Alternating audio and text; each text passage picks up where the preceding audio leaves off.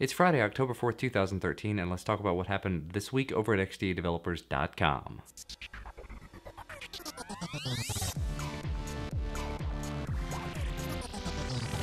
Now, if you couldn't tell, I'm a little bit sick, so I'm going to be practicing my Barry White voice today, ladies. But let's go ahead and get on with the news. First up, we've talked an awful lot in the past about the Xposed Framework. It does an awful lot of cool stuff, but unfortunately, up until now, it has been Android 4.0 plus. So if you're on something older like Honeycomb, Gingerbread, whatever, you've been kinda out of luck. Well, it came out on the portal this week that XDA4 member Liu Dong Miao, yep, gonna mispronounce that one and I don't care, has backported the Xposed framework to work on Gingerbread and forward. So basically the span between 2.3 and 4.0, supposedly. Now looking through the thread, it appears this was all started back in June or July.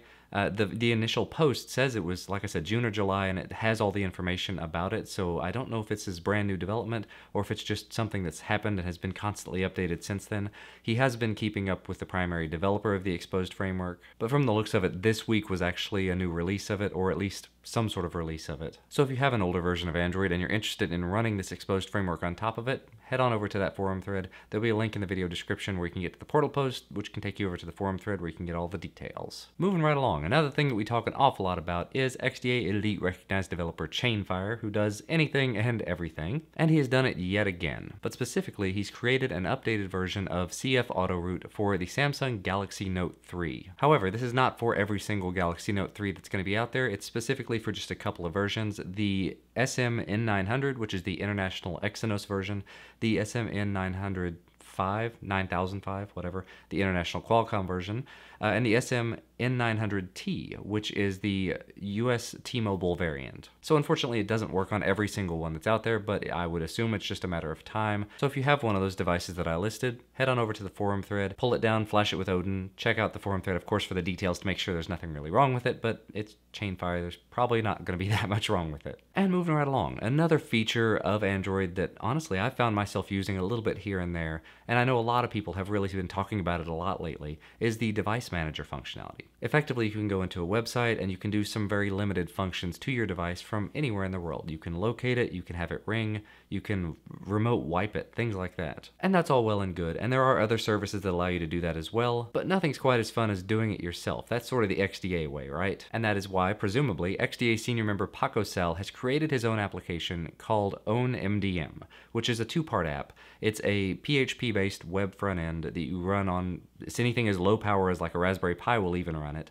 And then you've got the Android app itself, which will connect to that PHP server that you can run, like I said, anywhere. You could run it in the cloud, you can run it at your home, and this will allow you to do a bunch of different things, which I'll read off a few. You can send a message to the device, you can lock the device, you can ring the device, enable administration of the device, you can ping the device so you can check to see if it's still responding, look for its location, you can wipe it, you can even do things like recording audio or have it take a picture, which again, these are things that are available in other applications, but this is one that you're controlling. This is one that another company is not going to be able to just say, you know what, we don't want to support that anymore, turn it off. In all honesty, that's why I'm not using one of those new reader services like Feedly or whatever else is out there because I can't think at the moment.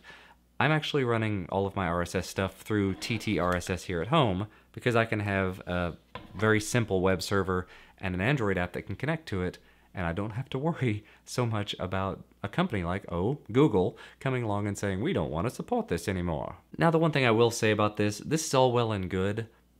I mean, specifically with the PHP stuff, you can go in and look through all the code there. That's great. But the app developer has said he doesn't plan on releasing the source code for the Android portion of this, which to me is a little bit of a no-no. If you're releasing something that is security prone, it's something that is going to be administering your device, I'd really like to know what it's doing, what it's capable of. The optimist and the idealist in me says, oh, it's only going to be talking to your PHP server. That's it, nothing else.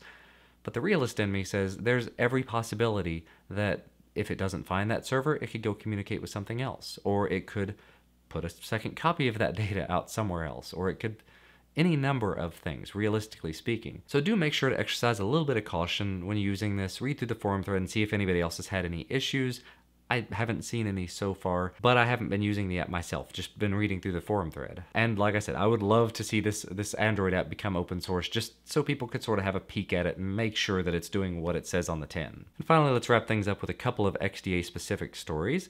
As you may or may not know, in actually 1 week today, I'm going to be flying out to go to the Big Android BBQ. XDA is going to have a presence at the Big Android BBQ. We're definitely looking forward to it.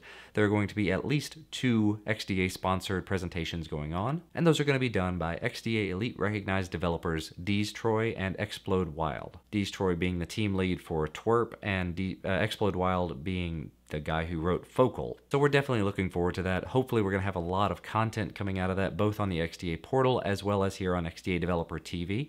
If there's anything specifically you would like to see out of me, because I'm going to be there making some videos, let me know down in the comment section below. I'll try to take that to heart when I'm putting together the content to submit to XDA. And if you haven't already purchased tickets and you're interested in coming, I believe there are still tickets available and probably spaces at some of the hotels, although most of them appear to be booking up relatively quickly.